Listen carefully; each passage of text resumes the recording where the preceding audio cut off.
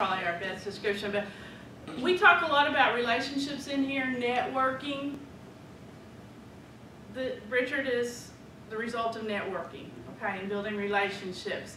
He has a story to tell. I've told him he can talk about whatever he wants, and it's all yours, Richard. Thank you for being here. Thank you, Dr. Amy. My name is Richard Kirabira from Uganda. I'm glad to be back to Eda, our home away from Uganda. This is the longest time we've ever been outside our country, and we spent all that time here, 2.5 years. So we consider Eda our next home. To give you a brief, I'm sure you've done research about Uganda, about Africa, and you know what is happening in Africa, specifically in Uganda, through Sister Rosemary and her ministry. We call it a ministry, because it's a charity. She's helping out other people. She's touching other people's souls.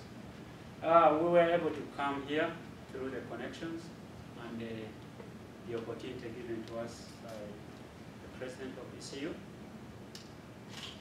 When we talk about a connection, we did not know about the rage. Neither did we know about the Oklahoma as a state. In Africa, we think the United States is just one thing. Like the same way you guys think about Africa, you think Africa is like the United States.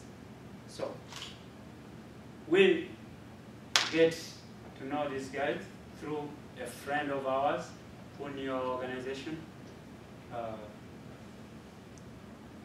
About our childhood, me and Charles, the common thing that we had is poverty. By then, right now, we feel we are rich. Poverty is in the mind. So right now we have a rich mind. So we don't think we are poor people. So we went through this high school course called Cornerstone Leadership Academy, focusing on youth leadership, development, irrespective of the circumstances that we had in the background. They saw something special in us, so they take us into the program for 2 years, high school, for free, but you compete for it.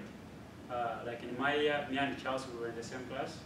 We were 539 people, and they needed 25 people out of the 539. So it was as hard as walking to Uganda from here.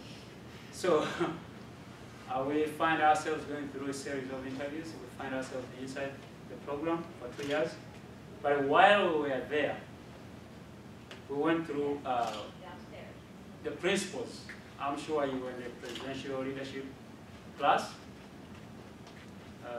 If you have been able to read about the 70 habits of highly effective people, it's a big, interesting book. Right now there are 8. He added the 8th before he died. We were taught things like servant leadership, sharpening the sword, thinking win-win, you know. Those are the principles. Integrity. And once you have those as a leader, people will see them just out there. People will see that you have something unique.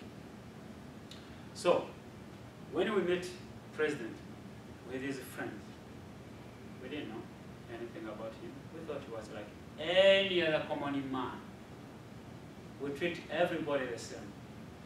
So that's why we treated him like any other person. That's part of our principles. Now, we find ourselves here in Eda through the short story she said. But before we came, he offered us a tip, like you guys call it a tip, thanking us. In our culture, it would mean, like in our school, it would mean that by bringing the luggage to him, it was a transaction. You know, we were doing it for the man, but we did it for a service. Because he was serving us in Uganda, so there was no way we could pay back to them. These guys were in Uganda. So, but to do something good for them. So that's what we did, and it touched him, and that's why he offered us a scholarship to come and study here. And we promised him we are going to go for school. Once we finish, graduate, head home. I graduated on 15th of December, 17th, by 11 o'clock, I was leaving Oklahoma City. So, I fulfilled my promise. And one of our principles is promise keeping. So, I didn't break any promise. Now, you guys, as you are young, I don't think you have anybody above 20 here. So you are young. I remember seeing Christian. We met at, was it in Tulsa? Yeah. Day with Dean Godwin. You are young. You have a very big opportunity. Just being among the 20 people who are here, it's a great opportunity. You shouldn't take it for granted. You are the top cream of this school, if I would say that. Because it's not like everybody walks in. You have to keep up with the grades and other things. So, it shapes you to be a great leader. People confuse leadership with the politics. You know? Leadership means being a person of influence. You can influence your family, you are a leader there. You know? You can influence your friends without position. So, just being in this class, it's a great thing, great honor and opportunity. Talking about connections and relationships. I have known Charles since 2000 when we were going through the interviews for the high school. Our school, when you join that school, the high school, we stay together forever. It's a family. We work so hard to help one another, to lift one another. And one of the principles of sharpening the saw, the thing that cuts, it can't cut without being sharp. So, we are sharpening the saw to be able to cut. Human beings sharpen one another. As iron sharpens the saw, so do men. Do to men. So we work as a team. We work together. We keep ourselves close. We know who is where, doing what. So we have the alumni body. We stay together, and we support one another, both in joy, like when someone is getting married, and in sad moments when someone loses a friend or a person. We are 1,000 people right now, and I'm the president. When I went back, they voted for me. I have people who are like we have 2 congressmen, other people who are influential. We have a guy who's working with our embassy, Ugandan embassy in DC, Washington DC. We have people who are influential in those areas. I am heading them. I am keeping up with everybody. Through a team of guys, we work together.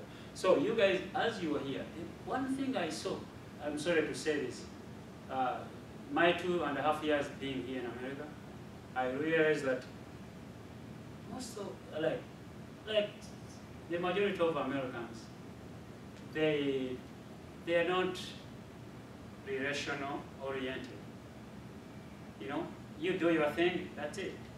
You can't even know your neighbor. Well, that's the culture. But what is the trend? The global trend. We are moving from that. The world is becoming one single village. You see, you are seeing Chinese, you are seeing Ugandans, we are here. So, and we are seeing Americans in Uganda. We are cutting across. You want to be that person, that unique person. They'll say, oh, where are you from? I'm from Oklahoma. Oh, those guys never used to move out of their state. Ah, I'm here. Because the trend is changing. So, and all this comes to relational thing and networking. You need to know who is who and where is this person, what do they do? Because that person could be the person who help you to move to the next stage. You are stuck somewhere, you're in school, close to graduating. This is the person who can roll you over to the next level of employment. Maybe you need a group of people to rally behind you to do something. If you don't have people, you don't have a network of people, you are not relational, nobody will join you. You know, you have a very good, brilliant idea, but because you are not relational, they will just, oh yeah, it sounds good, they disappear. Because you are not that person who is able to influence. You are not a leader.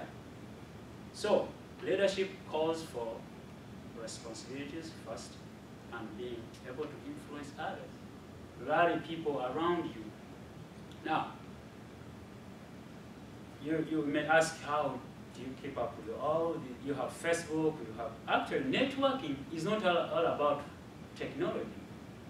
Because in Africa, I think 70% cannot access internet, but they are relational in their areas. At least someone knows. If I can give you this small experience in our country, like in those old days, even in the current situation, current days, and in villages, people communicate. Some people have never seen a phone. Even those big phones, even these ones I have seen in America, those old phones, many people have never seen them, but they communicate, you know, they keep in touch. They are networked with their friends. How? By spending some time to meet someone. If you invest time in someone, that shows you are interested in that person. And that's how you start your relationship with this person. A relationship, you shouldn't go for a benefit, just a person interested in the other person, what they do, invest in time in them. That is how you build your relationship with this person. And this person will be willing to rally behind you on any idea that you come up with. So, that is the other part of it, the relationship thing. Now, to us, in our group, in Cornerstone, we work together on projects. Like right now, I'm sure you guys have a couple of projects that you're working on. But of course, we have those people who are not outgoing, you know. Relationship is not all about being able to pull people, but just being able to convince, influence others to buy into your idea you want. On a project, some people give in all their best, others stay behind. That is okay. You have to sacrifice something to be able to keep close with that person. If it calls for you to spend some more time to make sure that the friend is on board, do that for the sake of your relationship with that person. That is in that direction. I want to cross over to what we are doing right now. I am Charles. When we promised the President that we were going to go home, because we feel like our country needs us. America doesn't need us. You guys don't need us at all. And most of the guys from the developing countries, they are not needed here in America. They are needed, if they can be wanted here because they can be paid to do something, but that's not a need, they are not needed. Without them, someone else will do it. But we are needed in our countries because, like, the skill we get here, we could save a couple of people. If I get to do something in Uganda right now, I am touching more people than if I stayed here in America. I would get a job, I would make good money. It doesn't add value to my community. So we chose to go home to be the change agents in our country, in our communities. We want to be that change that we want to see in people, and we have to be part of that. We want to be the building blocks to that change, that development that we want to see. Even in America, America was developed by many people who sacrificed. Your great-grands. They worked so hard to be able to put up whatever you guys are enjoying right now because of their sacrifices. Others died in the wars. But they did it because they wanted their generations to come to have a decent life. It's us. We are glad that the opportunity is right now, and we have been able to get opportunities to learn, get exposed, to be able to take it back home and be part of that young generation. We're glad. So we decided to go home. Charles is involved. He's running a telecom company. He started one with our partner from Phoenix. They have invested close to 400,000 US dollars. That is close to $1 billion Ugandan shillings. He's the director, co-founder. Alongside that, we are working together with him to help university students when they're about to graduate, to help them with the life skills, especially things that you need at workplace. Because in Africa, they ask us when you graduate, they ask you for experience. You guys, you have the opportunity here. As a student, you are working. So by the time you graduate, you have accumulated enough experience that you need to get the real job, your dream job. In Africa, once you're in school, in Uganda, that is it, full time. You get to class by 8, you leave around 5, 6. So there is no way. And we don't have businesses that work in the night. So you can't work anywhere. Now, so we are working with those young people, train them. Most of the things we are training them in, we got them through the School of Business here at East Central, and through the interactions that we had with the different people, professors here at East Central. So we feel like that is the other way we can, apart from making profit with our businesses, we want to help people, empower them with these skills. So we are doing that as a joint project, me and Charles. Alongside, we are also running a chain of guest houses, and we want to have a tour company. We have 4 young men we are mentoring. They are running around with that. So that's how we are operating. That's a joint projects we have with Charles. I am running a poultry farm training school.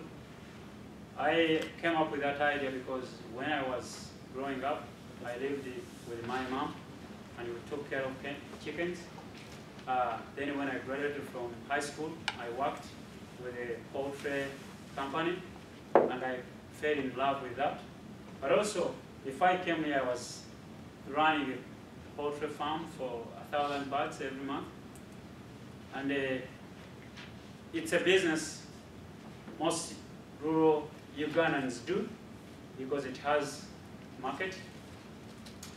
I chose to do that in partnership with my friends in Knoxville for business because I'm making money, but also helping other people to have a sustainable business they can do at their homes, especially the young people and the women who spend most of their time at home. We open it up for people in the communities to come and train. We train them how to raise chicken. But in addition, we talk to them about Christ. I know it's not a big deal here, but we're talking about Christ, and we talk to them in that direction. Because you cannot talk to someone when they are not able to feed themselves, then you bring the name of Jesus Christ, they will say, what are you talking about? But if you have something going on and you are able to show them that there is hope, and you are not giving them aid, like you guys here, most of I've seen churches, they say, oh, we can give you food, come. Yeah, it makes sense for that day, but what happens the following day? Are you going to keep giving me food? No. How can I be able to gain something that can help me to sustain, first of all, myself, my family, and my community? So, through our outreach programs, we take it to the community people, train them, they come in, we train them, but also I stay with the 16 young men I call them young men, but others are older than me by 10 years. But because I'm in authority, I take them as young men. We stay with them for 1 full year. We train them, we mentor them. I look for other people who are old enough and who have been successful in these business areas to mentor these young men. I use the community churches, leaders to come in and talk to them about Christ. But also I will train them business skills, marketing, accounting, computer, for 1 full year. So when they graduate from that place, we want them to run a business that can help them as individuals, but also take care of their families and also train other people in the communities where they come from. All of them, 100% of these people, they are the common characteristic we have is poverty, that is in the mind and the economic part. But we are very hopeful and optimistic that in the next 3 or 4 years, they won't be poor again. So, my coming to the US, I came to Knoxville, Tennessee, to talk to a church. They invited me to go speak to them. They are interested in funding some of our graduates when they graduate. It takes $15,000 to set up a business for this person, including land and a house for this person. Then, let them run around with the idea and help their communities. But since Ada is another home, I wrote to Dr. Hamdi and said, can I pass by, meet my people? She said, oh, sure, come. You can speak to my class. That's why I'm here. If you have any question, just raise it up.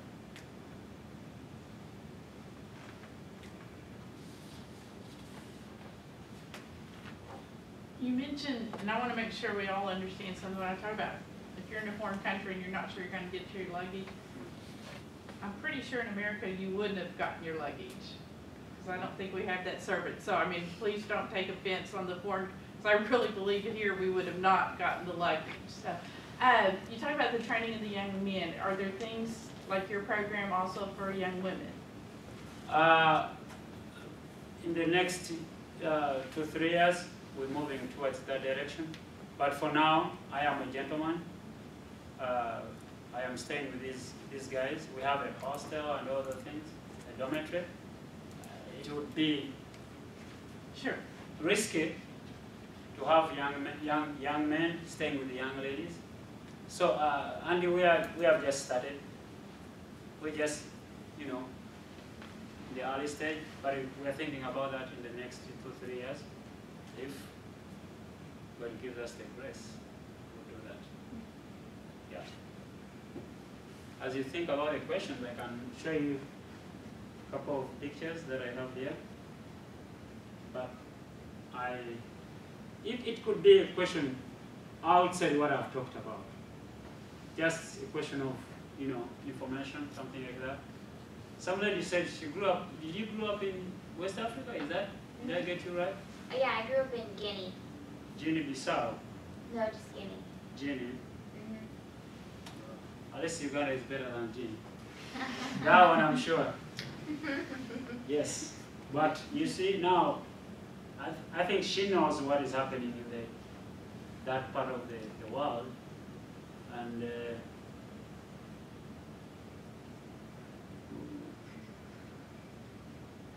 so I had a grand opening of that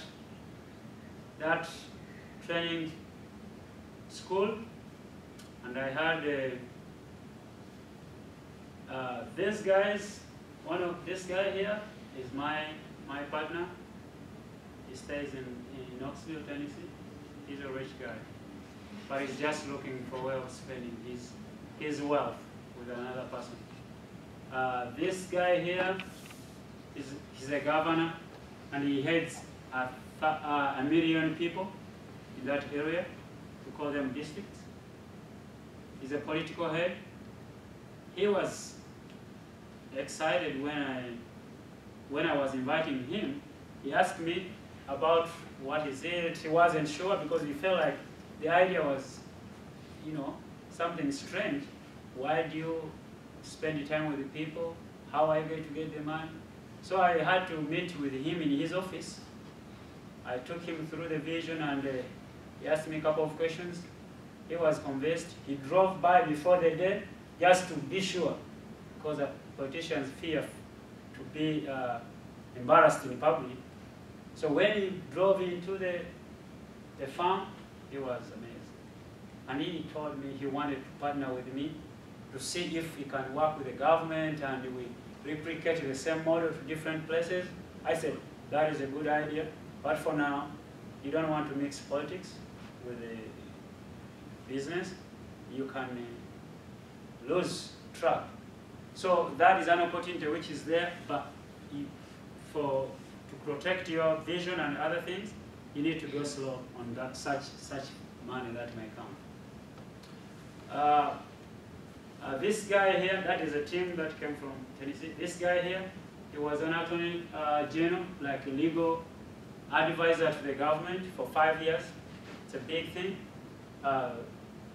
He showed up after selling him the idea. He wants me to work with him. He's a congressman. He wants me to help him reach his community through trainings. I told him, okay, we can organize a schedule, bring 10 to 20 people. We schedule them. We'll be able to work with him. That is my truck. I'm driving. Then, Sam. That's the kitchen of my house. That is my house. It's beautiful. So that's corn we do on farm. That's my friends. They came hiking, and one of them is my wife to be soon. That's it. Give me some questions, please. Yeah. So how did your family feel when you ran into President Hargrave and you were given this opportunity to come to college in the U.S.? My mom was sad because she wasn't sure where I was going. And also, she was overjoyed by the fact that I was given that opportunity. Like any other person in Uganda, even married people can leave their families if they are told they are coming to the United States. They can sell all their property, like the people in the Bible, to just come to the U.S. And they will never go back. I'm telling you. You had a question? The picture of Richard's house, I want you guys to understand that. I said, Richard, is that a brick house? And he said, yes. I was like, wow. But it's not just a brick house. He made his bricks Yes. for his house. So the things, little things like that we take for granted. I mean, I thought, wow, he's a brick house in Uganda, but he physically made the bricks and built his house. So that house is close to $35,000 US. And in Uganda, we don't run credit cards, by the way. Everything is cash. Actually, even in, I think in Nepal. Right. Yeah, Right. cash. If you don't have it, you can't eat. That's how tough it is. Question? Please, just ask a question. Ask about Uganda. What is it like in Uganda? Because right now you're helping this lady. I can talk about her program briefly. Through her, that's how we came here. Because these guys had come to help her. She runs a program of ladies. I'm sure all of you during your high school, you heard about invisible children, Stop Okonyi, things like that. It went viral. And these Californian movie stars, they made money out of that. And that's why I think in Uganda, if you just come right now and say, we are helping, you have to be careful. Because some Americans are making money out of the miseries we have. And we are saying, no, I think we need to handle it ourselves. Sister Rosemary, she works with a couple of ladies who were once wives to that man called Okonyi, the invisible children business. We call it invisible children business because they are making money out of him. So this guy just came and rounded the families, communities, and he took away with the small girls, the age of 9, 20, 12, like he handed them over to his soldiers as wives, and also he took some for himself. So, and once you give birth, like 2, 3 kids, you are useless. So these women he ran back. They remember when he was taking them, they had nowhere to stay when they came back because he made them to kill their people. So you kill your mom, you kill your parents, so that you have nowhere to go back. And in the community, you are like a misfortune. So these women, when they came back, ran back after maybe 6, 7, 10 years in the war, in the bush, they had nowhere to stay. Sister Rosemary, as a nun, and with a passion and a compassion to help other people, she took them in. And she's helping them, train them with business skills. And some of the programs she's running is the sewing business. And that's why you guys are going to help her. I'm sure you'll help her to raise those. You know. So, Uganda it has a mix of rich people and poor people. Majority are poor. 65% are people below the age of 30. So, we are 35 million people. Based on the census, the counting of 2007, 35 million people. And 65% people were below the age of 30. And out of the 65, 40% are people below the age of 18. So, briefly, Uganda is a country of children. Strange, but true. That means the economic mass of that country, you only need to feed. Feeding people. How do you feed them?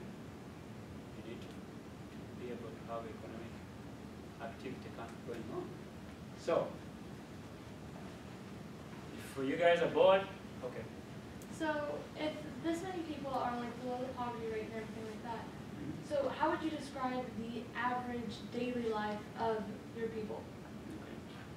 Okay. I think if God was fair to Ugandans, would be the richest country in the world. We work so hard, especially our mothers. In the typical village, people wake up at around 6 in the morning, every day, Monday to Saturday, go to work, dig, like that's plowing, tilling the land. We use traditional, rudimentary tools, farm tools, like a hoe, which is like, I don't know, something small like this. It has some handle. That's what they do. They dig from that 6 a.m. up to around 12, full time, not relaxing, no. Because there you are not working after time, you are working after piece of work. So you can't relax, because if you relax, you stay behind. So ladies go up to that, gentlemen stay a little bit longer. So ladies get off, go to prepare for lunch. So the guy comes back around 3, 4 for lunch. So from 6, actually not from 6, from 8 in the evening of yesterday, because you go to bed around 10, you ate your last meal, the dinner at around 8. So you come back and eat up to, for the next meal to come around 3, the following day. 8 p.m., 3 p.m. So after that, they go back for evening work. Same thing. Year in, year out. That is the village. In the city, where most of the youth are, youth have left the villages because there's nothing going on. You wish there's a way I could show you some of these. Is this projector able to, you can pass it around. This is one of the means of transport. The youth, they are using motorbikes, the bikes, for transport. Those who have not gone to school, that is what they do for a living. And that calls for a 24 hours job. So in town, in the city, we wake up around 7. By 8, you are at work. Then you work up to around 5:30 in the evening. You only have 1 hour for lunch. You go back. From 5:30, there's a traffic. You reach home around 10 in the night. 5 a.m. you wake up because you need to be there to beat the traffic. So that is, you know, we work so hard, but the employment, if you make $200 a month as a graduate, that's a good deal. $200, you can blow it in a week here. There, someone is big, he takes care of the family, he has to take care of other people. And in our country, we have the extended families. You, your parents, your cousins, nieces, something like that going behind. So you have, as like for me, I'm the first person to go to college, just finished high school in my family. And family, when I talk about family, it's not like the immediate. We are like 300 people, you know. So once they know that you have gone to school, now they bring all their children, send them to you for you to help them. So it becomes a big burden for you to raise up in the community. That is my family. Then the community looks up to you.